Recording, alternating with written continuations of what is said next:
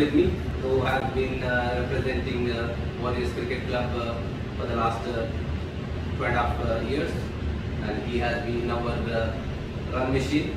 And then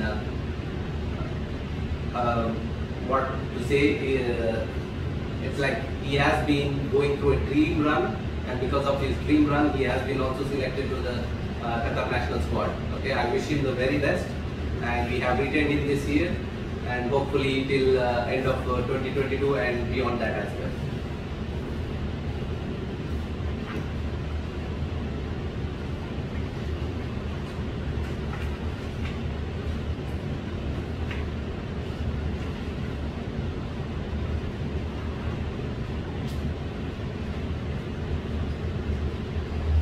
Good luck.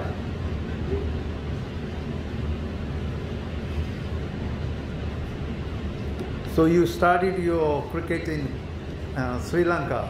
You from Colombo? Yeah, from Colombo. So Colombo is known very much for the school cricket, and you have a very good culture of school cricket in Colombo. So you bring all your experience to Qatar, and are you looking forward to how you look forward to the Premier League matches and the campaign? Yeah, when I was my first coach is my father. That is where my cricket is starting. Then after that, I played some good school cricket. Like I started from Thurston College, then I moved to Royal College, then I captained Royal College for year 2012.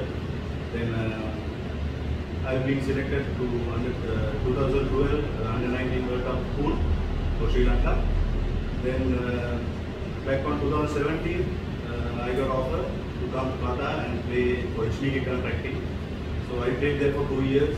Then after that, I got an offer from Mr. Gosha to play in Warriors, and this is my 3rd year with Warriors. So I played some good cricket with Warriors too. I scored runs, and then last year I got selected for the Oman tour for national team. That was my journey. And how excited for the T20 World Cup qualifying, which is coming up next month? Yeah, it's a really good thing because we have been practicing for this cricket for more than 1 year now, and there was no cricket here because of this pandemic, and it's a really good thing, and we are preparing ourselves really.